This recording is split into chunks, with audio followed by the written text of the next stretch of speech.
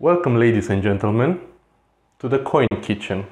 My name is Funky Little Fork, and in this series on this channel, my goal is to help people make as tastiest as possible food for the lowest price possible. Basically, I was a student until not too long ago, and I know the hardships of student life. I know living on ramen, and I decided to myself that maybe with my experience I can help you find or make some foods that are both delicious and cheap without spending too much money.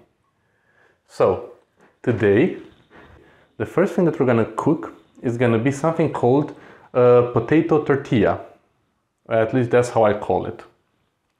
Basically, all we need is two potatoes, two medium, large size potato, I don't know how you call this, I would call them medium, and a piece of bacon, or if you're vegetarian, you can also use a piece of cheese.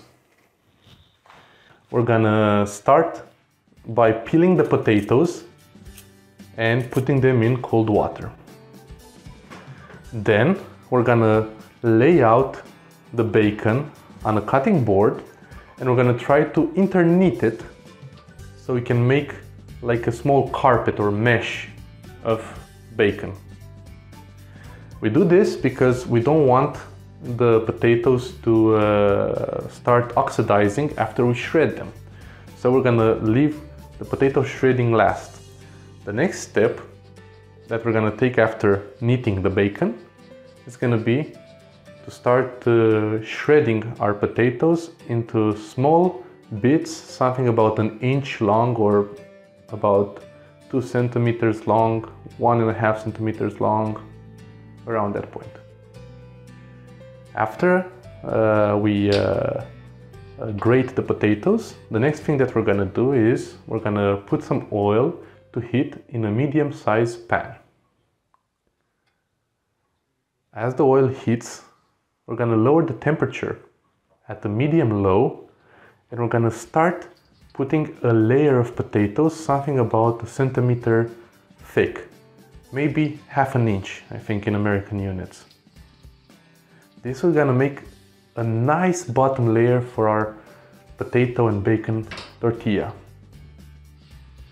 We wait a little bit for the potato to start cooking in the oil, and after that we take our well-knitted bacon and we're gonna lay it on top of the layer of potato, because we want it to start cooking slowly and to steam and to release all that grease and nice juices.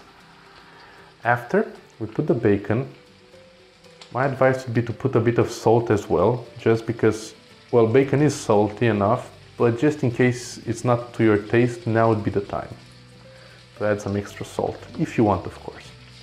And then we're gonna, on top of everything, on top of the potato layer and the bacon layer, we're just gonna add a final layer of potato, and we're gonna press with a spatula, with a big spoon, whatever you have. We want to make it tight, something like a pancake almost. And we're gonna leave it. Constantly we're gonna check underneath the potato tortilla to see if the bottom side starts crisping. Once it starts crisping and gaining that golden brown color, we're gonna take a second pan and we're gonna carefully, with some good ninja moves, twist it and turn the potato tortilla from one pan to another. And we're gonna continue cooking with that second pan. If you want, you may add a little bit of extra oil and just move it around so your potato tortilla doesn't stick to the second pan. And other than that, it's very simple. We're just gonna wait until this side is also properly cooked and the bacon inside should be steaming and releasing all those fats and good juices. Keep in mind, you can do the same with cheese. I would recommend mozzarella or cheddar. Those are very good. Mozzarella becomes very elastic, and cheddar is actually very good to stick the potato layers together. Anyway, returning to our one, the bacon. After it's done, we're just gonna gently swing it from the pan into a plate. Okay guys, the food is ready. Here it is, a nice potato tortilla with some bacon inside. I can't wait to open it up to show it to you guys.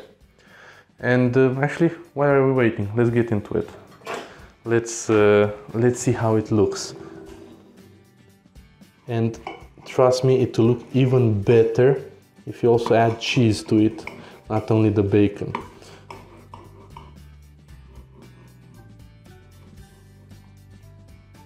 So let's see.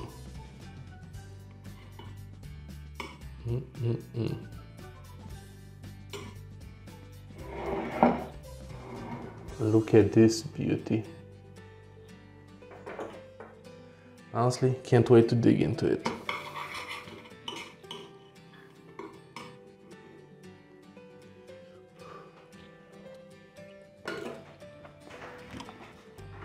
The potatoes are nice and crunchy on the outside and steamed on the inside, and the bacon just adds that meaty pork flavor to it.